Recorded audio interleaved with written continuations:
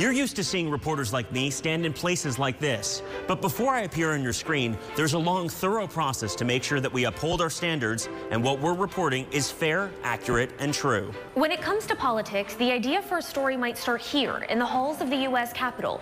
Could be a tip from a source, a key piece of legislation, or a question from one of our 70 bureaus and stations across the country. It's a similar process here at the White House, where Scripps reporters and producers work hand in hand with our teams across the country, working to get to the truth. As Scripps News Politics Director, I'm in constant contact with our politics team, talking about how to cover the biggest stories of the day, all through the lens of what matters to you, the viewer, most. And we bring those ideas to our company-wide editorial meetings.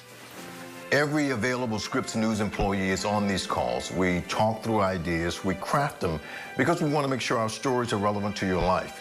But we're always searching for the truth, and we're always striving to be fair. Each show on Scripps News has an entire editorial team behind it, working together to bring the ideas to life, thinking about every aspect of what you see and hear. We work in a program called iNews, and in here we put graphics, on-screen text, even anchor scripts. I review what I'm going to say with a team of Scripps News editors.